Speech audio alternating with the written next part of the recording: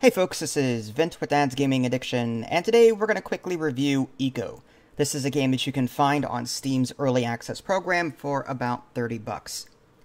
So, it's important to stress early access. That means everything that you're about to see here is subject to change, including this review. And on top of that, I've only played for roughly 7 hours. This is the kind of game that you're going to need to play for a very, very long time in order to unlock a bunch of content. This is, well, think of it like Minecraft, but with more of a focus on community and crafting, and less so on survival. So what is Eco all about? Well, in the standard game, whenever you create a server, you can either join someone else's server, or you can create your own and host your own. And yes, you can have it friends only. So if you're one of those recluse people like myself, you can jump in, host your own server, single player, or just invite your friends. That's totally doable. But default settings, you've got this meteor that is going to hit your world in 30 days real time. Not in-game time, 30 days real time. So the game will continue playing even when you're not playing it. Okay? And just remember that, because that also plays a part in how you gain skill points, but I'll get to that in a little bit. So, standard game is, meteor's going to hit 30 days, you got to build a society and try and figure out a way to stop it. Personally, I've never done that. I've never gotten that far. I don't play multiplayer games, and I don't join servers that have amass loads of people. I like to play on my own or with some close friends, and that's it. So because of that, I doubt I'll ever be able to stop this meteor within 30 days. Luckily, whenever you're setting up your game for the first time, you can change the impact day from, say, 30 days to 60 days, 90 days, or you can even just turn off the meteor altogether so that there is no time limit. And you can make the goal whatever you want. Create a society, create a world for you and your friends to live in, and you can grow in and have some fun. That is awesome. So the fact that you can turn that meteor off and just have some fun, let time pass, and just grow a civilization together, I love that. That is brilliant. I'm so glad that they added the ability to remove that meteor. But if you want that challenge, you can work toward that. But you can modify that challenge too if you want. Again, 30 days, 60, 90, you can type it in. There's also a filter whenever you're creating a world, collaboration. And this will determine how the game balances difficulty. So, for example, if you've got a bunch of people playing, you can put it on high collaboration, meaning that players gain skill points more slowly. Skill gain is slower. Craft time is slower, and so on. So, with the more people you have, the more the multipliers are reduced. Whereas if you're playing single player, you can put it on no collaboration, and you'll gain XP a whole lot faster, and the game will be balanced to accommodate the fact that you're one person trying to do everything in this civilization rather than a bunch of people all pitching in. You know what I mean? So there are ways to filter all of that. You can type in your own values, but you can choose from the drop down easily and, you know, pick one that's right for you. And then again, you can modify some things as you go. So once you actually get into the game, it plays a little bit like Minecraft in the sense that it's block-based, where, you know, you'll get a pickaxe or you'll get a shovel or what have you, and you'll be interacting with different blocks. There's food all around. There's animals all around. These animals do not attack you. They just sort of wander around. You can hunt them once you get the weapons to do so, but for the most part, you're trying to create the society without damaging the environment, ideally. But I gotta warn you, though, this game is incredibly grindy in terms of resources. Like, chopping down trees and then going to your crafting station. There's a bunch of crafting stations, and some of them work outdoors. The basic ones work outdoors. Some of them only work indoors over a closed roof.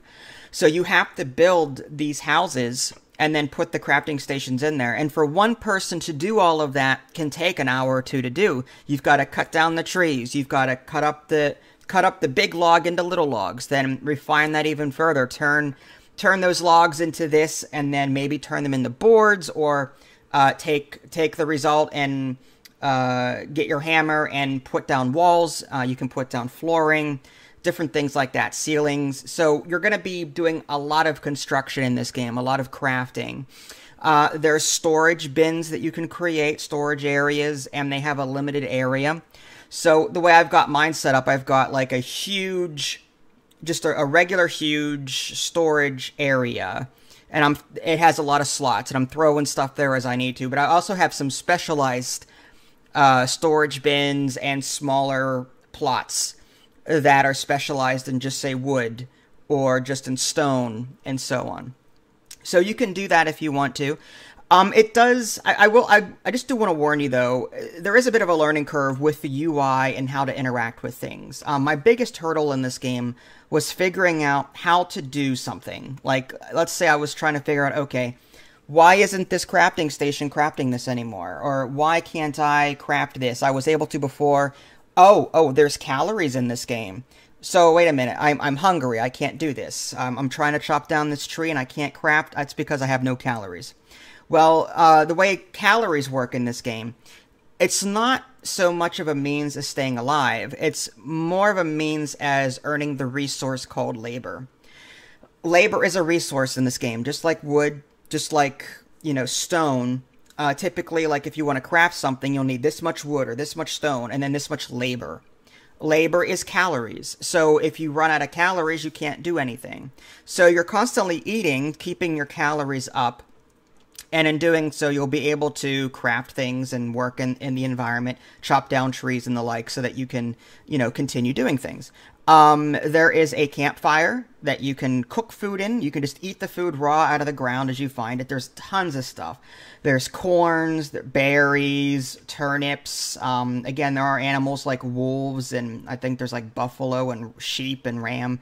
They don't attack you, like I said, but you can hunt them at some point later on and just earn meat that way. But right now I'm going all vegetarian. It's just easier for me. But there's so many resources. I've never not been able to find food ever. So there's just so much given to me, and I'm like, I'm never going to run out of food, which is good. But then you can go to the campfire if you want to, and assuming you've got the right skills, you can then cook better food from the raw food that you're given. Now, I guess let me go ahead and talk about skills for a little bit. Now, there are two different ways you can earn skill point, or I guess XP in this game. There's character XP. Character XP is earned automatically per real day of time. And that multiplier is determined by your food value and your housing value. So the better your housing score, and the better your food score, and your food score is like a combination of protein, carb, and fat. Like if you're eating balanced meals, then great. That'll contribute to your XP multiplier. And also the XP multiplier is also determined by the server settings. Whenever you're setting up your server, if you're playing single player, you'll level up faster. But getting back to character XP, you're earning this XP per real day. You earn so many experience points per real day. And these skill points, this character XP, they allow you to unlock specialties. What are specialties? Well, if you open up your skills menu, you're going to see a whole bunch of things. It's sort of like Stonehearth, where you've got like carpenters, you've got chefs, you've got engineers, you've got farmers, you've got hunters, mason, survivalists, smithies, and tailors. You've got these primary trees, okay? And then within each tree, there are specialties. So, for example, the chef's specialties are campfire cooking, advanced baking, advanced cooking, baking, cooking, cutting-edge cooking. So you're going to be spending these specialty points unlocking these specialties. And again, you earn these points via real time. So the longer you keep your server running, the longer... No, actually, you know what? I don't even think you need the server running to do it. Again, it's based on real time, not server time. So when you go to bed at night, and then you wake up the next morning, in theory, you should have more skill points or more specialty points available to you because, you know, you're earning this over time. And again, if you want to increase that number, get your food score up there and get your housing score up there. So there's that. So you're going to be earning this XP and unlocking these specialties. There's also something called skill points in this game, where or skills, I should say. And these specialties and these skills can only be learned via books. So you're going to be crafting these books in order to unlock those specialties in the first place. So all those things I named off just now under this chef specialty, or under the chef profession, there was the advanced baking, advanced cooking. You do not have the ability to throw any points into that yet. You have to first craft the skill book, and then when you right-click on that skill book, you earn a scroll, and then you can give the scroll to whoever you want, and they learn that skill, that specialty. And then they can throw points into that. So, and these levels, each of these specialties have a tree of their own. So, for example, advanced baking has, I think, a total of 7 levels. Level 1 is you've got new recipes that you learn. There's an efficiency bonus. Level 2 is a 55% efficiency bonus. Level 3 is a 60% efficiency bonus. And a lot of these specialties and a lot of these skills are like, a lot of them are passive buffs. The more you level it with your points, the more efficient you become. So in theory, anyone can chop down trees. Anyone can cook the basic stuff. But those that are leveled up in those specialties will be able to spend less labor, and they have more recipes at their disposal. So people are going to be specializing in this game. If you've got a large community of people on one server, you're going to have one chef just leveling themselves up in that profession, being the best they can be and doing only that. And then you've got maybe someone doing logging or carpentry or whatever. So, like I said at the beginning of this video, this is like a Minecraft game, but it focuses on the community and it focuses on skills and crafting. Less so of survival. There's no I have not had to drink water. The only time I've had to eat food is when I'm out of calories to actually craft something or perform work in the environment. That's it. There's no like hunger or thirst or anything like that. So this is like a super casual survival game, but it's a pretty heavy community / crafting game. And I'm liking it.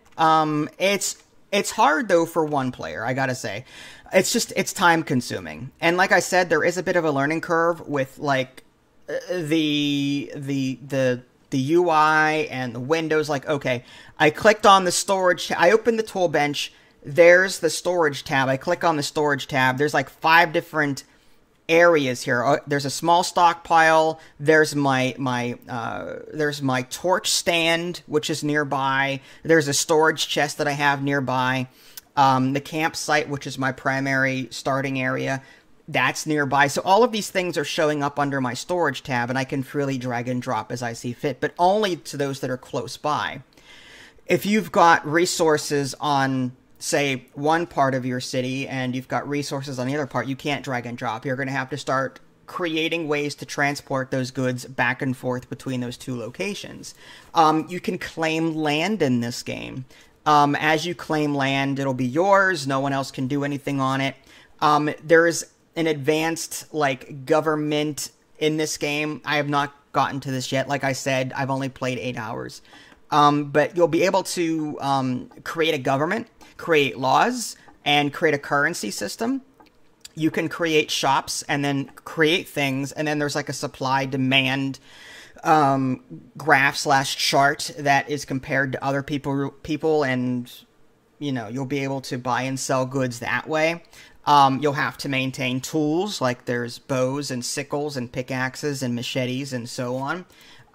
So yeah, there's a lot to this game that will keep you busy for quite a while. Again, I've played for 8 hours, and I'm only in the early onset. I have 1 building with 3 crafting stations in it. I've got 2 crafting stations that are outside. I have not hunted yet. I have not even taken a first skill yet. I'm saving my skill points for when I finally decide on one, like I want to be sure that, okay, this specialty seems to be the best for me right now because I'm doing a lot of it. Then I'll start learning it. And again, the more that you do it, the better you get at it, and the more you level up with it. So that's really cool. So yeah, this game has a lot going for it. Assuming that you like a community-focused, again, I'm not going to use the word survival game, but I'm going to use the word crafting game, because that's what this is. You're going to be specializing in different skills and talents. You're going to be managing a community or being just part of one, assuming that you're the follower and you're on someone else's server. And yeah, there's a lot of things to craft. Again, there's a currency system in this game that I have not gotten to yet. You can create contracts for various jobs, and players on your server can accept those contracts, and you know they'll complete them for you. Again, laws, you can run for election. Again, claim property and share rights to those properties. So yeah, lots to do in this game, and compared to Minecraft, I mean, yeah, Minecraft has a lot going for it too. This game does have mod support. I don't play around with the mods enough to know if they're worth it or not.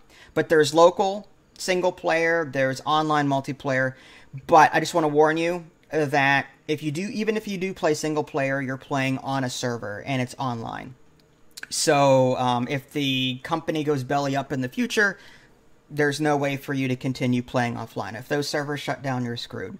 So I'm always wary when it comes to playing games that are always online. But that being said, this game has been in the works for quite a while now.